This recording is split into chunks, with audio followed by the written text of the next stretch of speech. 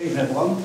Ably assisted by my colleague Clem, who's just going to drive the slides so I can just stand out front and speak to you. Can anyone hear me okay? I'm just conscious I've not got the microphone in front of me. Thanks all for coming, as David said. I'm here to talk to you about the civil money claims service. Just a show of hands, are you alright? Can you hear me there at the back? Yeah. Just a show of hands. Who's familiar, who works currently within the civil money claims sort of jurisdiction, deals with civil money claims? Handful of you? Okay.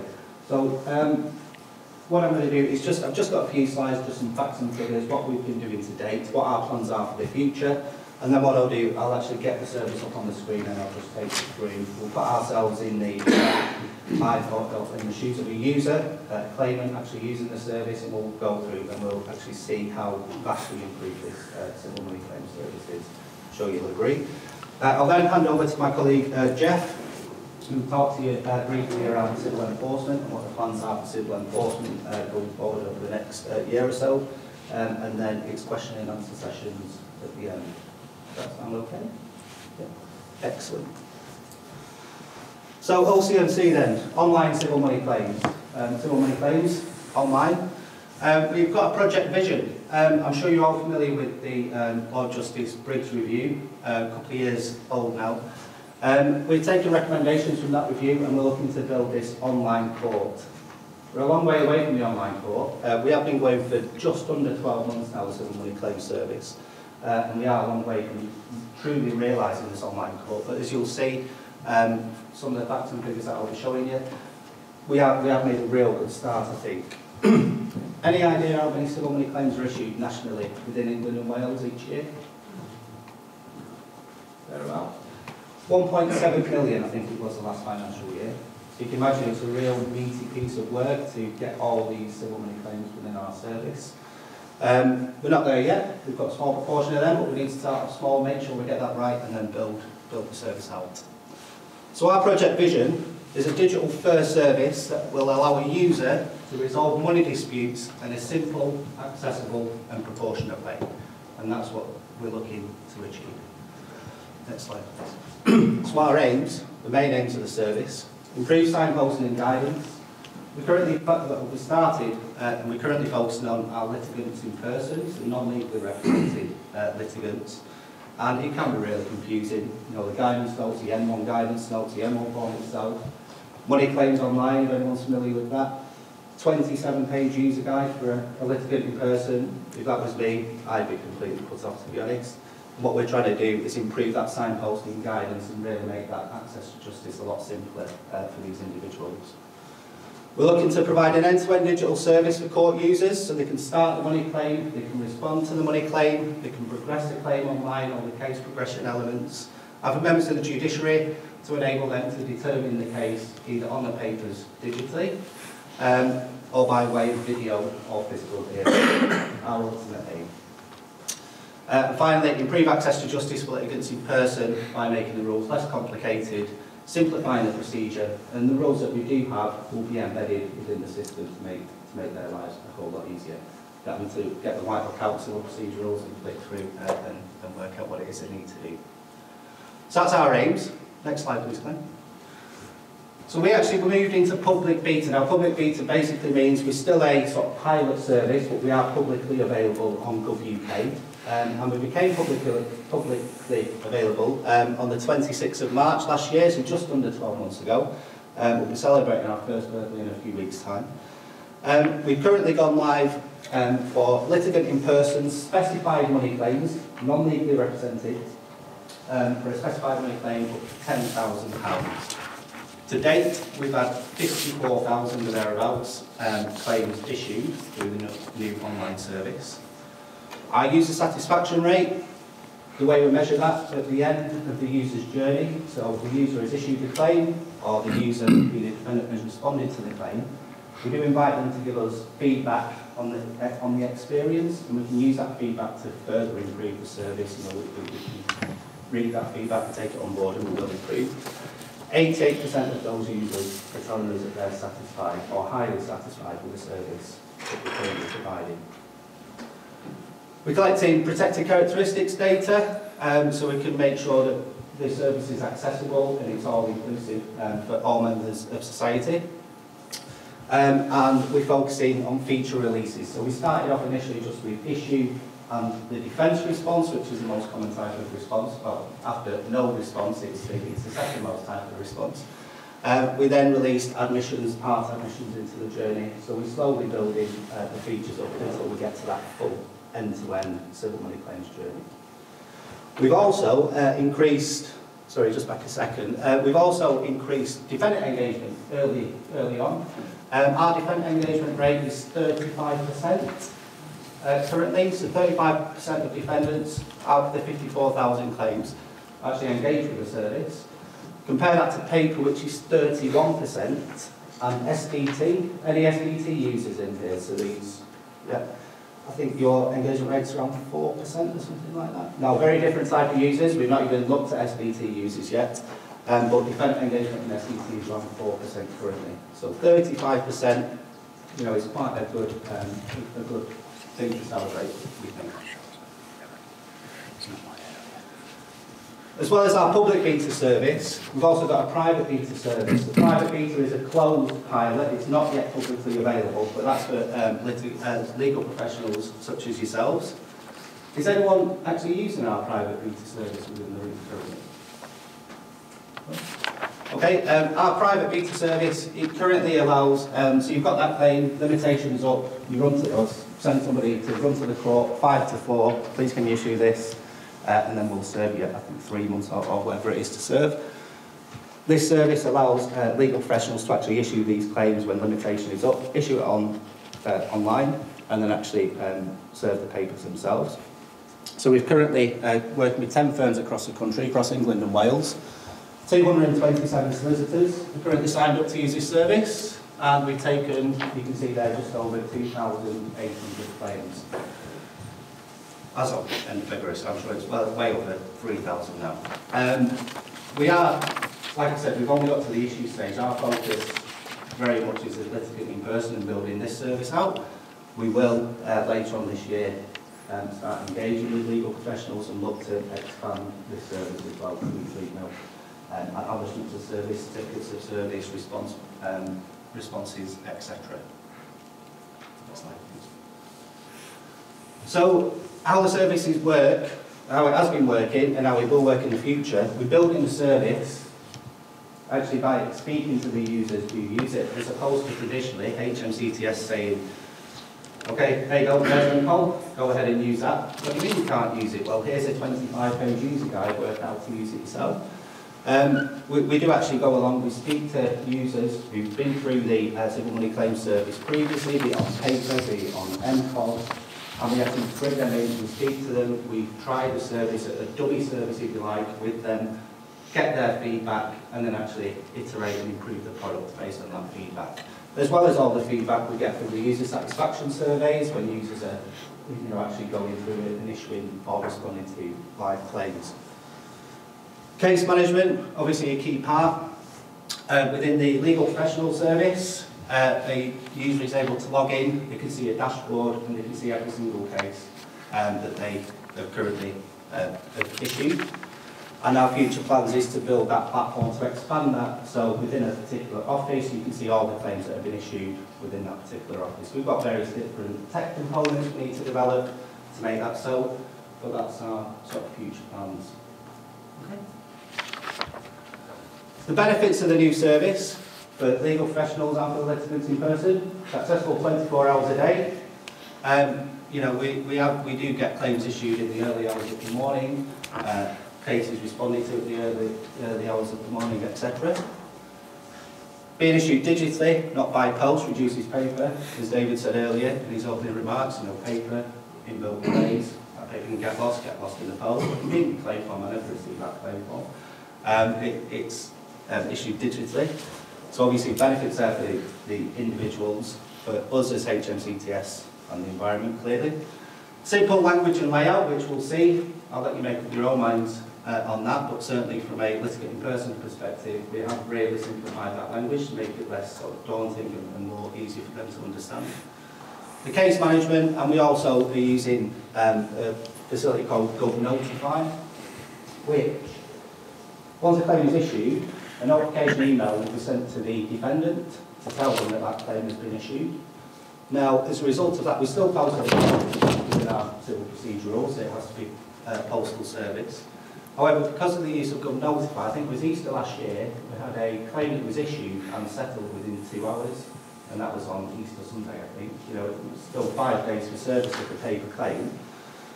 Because of this Gov Notify piece of technology was introduced, we are seeing a lot quicker engagement and resolution to some of these cases. So we, as I said, we designed the service based on the feedback, and we changed, you know, around what the users are actually telling us. We also look, so we do have a dedicated team actually supporting our customers who are using this service. We also look at the email traffic that they're getting from customers. We look at the calls. Every call is kind of logged and categorised. We look at all this data. We analyse that and say, okay, well, if people are calling us about that, then maybe we can do something different in the service to save them having to then contact us. We can improve that journey that way. Our next steps: we're looking to introduce legal advisors into the service later this year. Initially, it will just be a pilot. For defended claims up to £300, we'll be referred to a legal advisor to give allocation directions. So that's something we're looking forward to and working on currently. Small claims mediation service currently exists. Really successful when people opt into small claims mediation. I think it's around 66–67% settlement rate. What we're going to pilot again in a few months is small claims up to £300 automatically opt them in for mediation. The user will have the option to opt out, but we're hoping that, you know, people sort of being driven down that road will result in more cases being settled. We're only starting off small, see how it works. If it doesn't work, you know, obviously we'll try something else. If it is successful, we'll seek to expand that as well. Decision trees, so we've been working with our judicial colleagues. Decision trees basically to help the litigants in person actually construct and categorise and come up with a really sort of good and easy to follow particular claim. And then the alternative dispute resolution are around the signposting guidance, pointing people in the right direction. We've been working with MOJ policy colleagues on that area as well. Some of the things we're working on as well as building the service out to include more type of claims, start bringing in higher value claims, start bringing in the case management aspects, etc. So that's what we've been up to. That's our plans for the next 12 months. What I'd like to do now is actually give you a demonstration of the service itself. Yep, does that help? Has anyone used this service? I've been on just curious to take a look. Anyone been to any of these presentations before? I think I recognise a few faces in the room. So I'll show you where we're at currently. So this is, if you go into Google and you search make a money claim, you'll be directed to WK pages, and the first thing you'll be asked is a few eligibility questions. Make sure you are a litigant person, that your claim's under £10,000, etc. If it's over £10,000, you'll be directed to paper or to MCOL as appropriate. If you meet the eligibility for our service, civil money claim service, you'll be taken to the page here. So as a user, you can see straight away it's under the Gov UK branding, just up at the top of the page. Set out a lot simpler. There's hyperlinks wherever you see the blue text, so you'll have to pay a fee. No need to go to that EX50 and try and work out how much your fee is going to be, etc. You can see everything there up front and make your decision. And then once you've been through, I think that this is the eligibility questions, isn't it? So once you've been through the eligibility, you've decided, yes, I want to go ahead and issue that claim. You'll obviously register, email, password as you'd expect, and that will take you to your task list. So this is what you'll see as a claimant wanting to issue a money claim. You can see, for me, it's really nicely set out, definitely compared to MCOL, if anyone's seen that, certainly compared to the N1 claim form. And basically what our task is to work through each of the sections you can see here, and then ultimately pay for and submit our claim. So first of all, resolving this dispute. So this is just to advise users that before you bring this claim, you should talk to the other people, you should talk to the other person or the organisation, consider mediation. You can tell them that, you know, why you intend to. It's all the pre-action stuff that the users need to follow. And what we can find, I mean, with no real hard and fast evidence, but what we have seen is some of our users have actually registered. We can see that they've read and confirmed that they've read this page, and then not gone on to issue a money claim. So we can only assume that they've read this, thought, actually, I've not done that, let me go away and do that. And that's been successful, because we've never seen them come back and actually complete and issue that money claim. So they confirm that they've read that, and we'll see back to the task list that that task has now been complete, and now they start to build up the claim itself. So the first section, your details.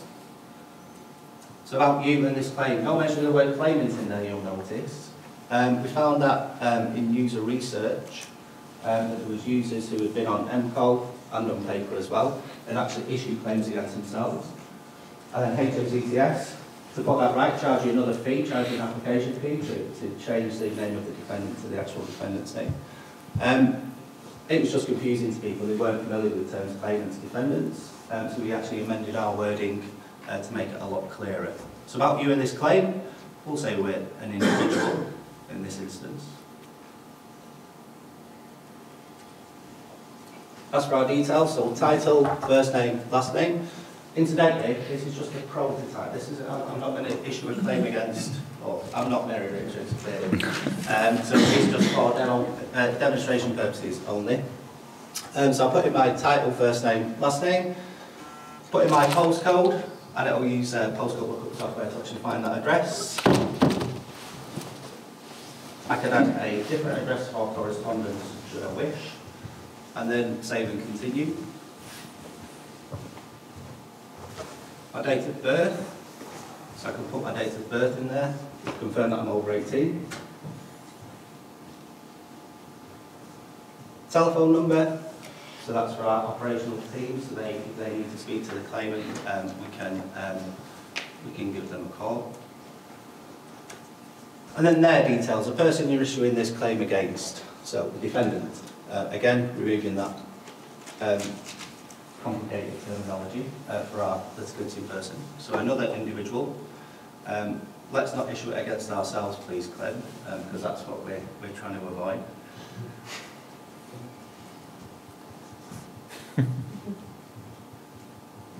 Excellent. So again, the address within England and Wales. Again, I can add a correspondence address if I wish for the defendant. Email address is optional. As I mentioned earlier in the slides, if we have got an email address, as well as posting this claim form once it's been issued, we will also send a good notify email to the individual, inviting them to register and obviously respond to the claim. Telephone number, if we've got it, we can add that in there. Do we want to add another defendant? We're going to say no. As I said, this is the demo version. Currently only possible to issue against one defendant within this service. This being a demo, we're sort of trialling new features. Obviously, we are looking to expand to multiple defendants. There's a bit of a sneak preview there for you. Our claim amount. So we put in our details, we put in the defendant details, and then what it is we're claiming for. And we're actually breaking that down. So it could be sort of multiple invoices, different dates, things like that, and they can actually sort of build their claim value up within the fields there, as Clem's doing for us now. And we can see at the bottom it totals up as we add the lines. Do you want to claim interest? Yes or no? And you see there a bit of text there, help with interest rates, really confusing for litigants in person. We'll say yes. Sorry, there's a help with interest rate, so we can say, so we know that it's 8%, well, unless we've got a contractual rate, something like that, we can claim a higher amount. So we're going to say yes, we do want to claim interest. Then how do you want to claim interest? Is it from the same date? So, you know, from the date of issue, your interest is accruing, or do you need to break it down for different periods, times, etc.? So it could be those multiple invoices, interest starts accruing from different times, for example. We'll just say same rate for the entire period. We're going to claim the 8%. And we're going to claim it from the date we're submitting our claim.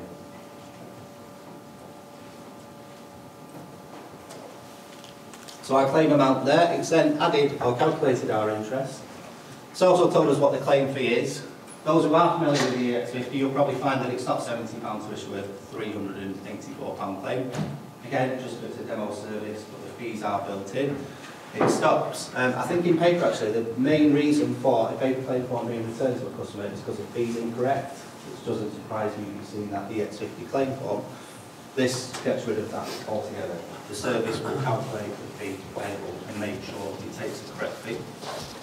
We then go on to explain that even though you're paying this issue fee, there may be other fees that you have to pay further down the line. So we mentioned particularly the hearing fee, and then we also give the fees table underneath as well.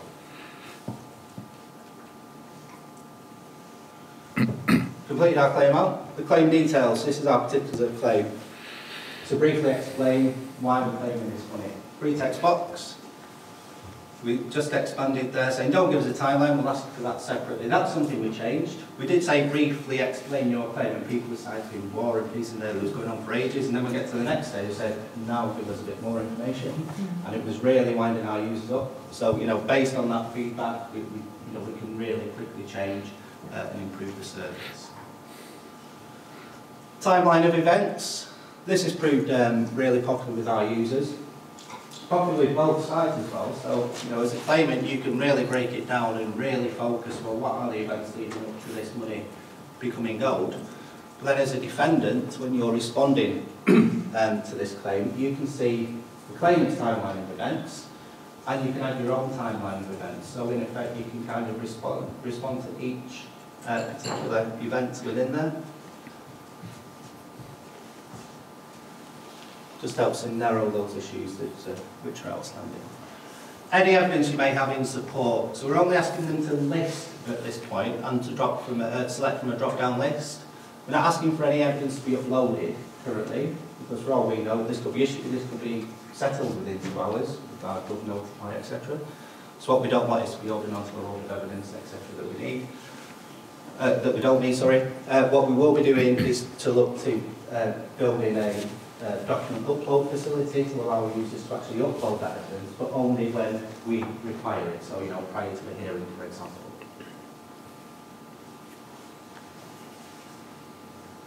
So our claim details, and then it just tells us what happens next as well, because what we found, a lot of the telephone calls and customer contact we received within HMCTS is, I sent you this claim a week ago, what do I need to do next? Because we're not very good at telling people what happens next. We'll take the money and then wait until we contact it. So it does, it does generate an awful lot of customer contact. Whereas here, we're telling them, right, okay, they've now got until 4 p.m. on the 30th of March, so 19 days, I think. Hopefully giving them that information up front, it's just making it really clear that, what the next stages are. There's a button there to go to their account. So if they go to their account, the claimant will get a dashboard, so they can see the status of that claim. They can see, we've got a couple in there, we've got one in draft, and we're currently waiting for that defendant to respond on the 2nd. See the date of issue, we can view the details, we can download a further copy of the claim form if we wish. And what we'll do as soon as that defendant responds, we'll send an email to the claimant, say there's been some activity on your account, have a log in and see what's happened. And if that's a defence, if it's an admission, if it's a part admission, the claimant can actually see that response from their dashboard, pretty much in real time really, as opposed to waiting for 5 days for it to come to us and then 5 days for us to photocopy it and send it back to the claimant, etc. So hopefully, it is going some way to really speed up the entire process. As a defendant, we'll just have a look. As a defendant, this is one of those gov notify emails that I mentioned. So we've also sent a paper copy at this point. But if we have got the email, we'll email them and invite them to actually log into the service, register, confirm they are, they say they are, and then respond to the claim that way. And again, from the defendant's perspective, looks very similar, but this is where they go ahead and respond to a money claim. So you see there, deciding we need more time to respond, that's the acknowledgement of service, an extra 14 days in which to prepare their response. So you know. If you've said yes at that point, insert the claim that's pinged an email, the defendant's been given an extra 14 days to respond. Their dashboard is updated, it's given the revised response date, so again they're not chasing us for an update, etc. Confirm their details and so on. We then obviously want the defendant to make a response to defence, admission, part admission. Something that we've also built in, which we're really happy with, is we're also giving the defendant the opportunity to make an offer to settle this case.